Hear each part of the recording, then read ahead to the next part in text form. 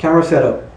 First thing you want to do is using one end of the video power cable that was provided, connect it to the camera's BNC connection located on the back, twist to lock in place, and use the male end of the power connection and plug it into the female end of the camera for power supply.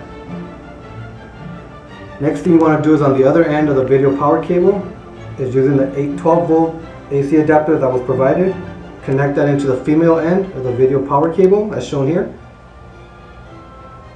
and connect your BNC cable onto your monitor or DVR as shown here. Twist to lock in place.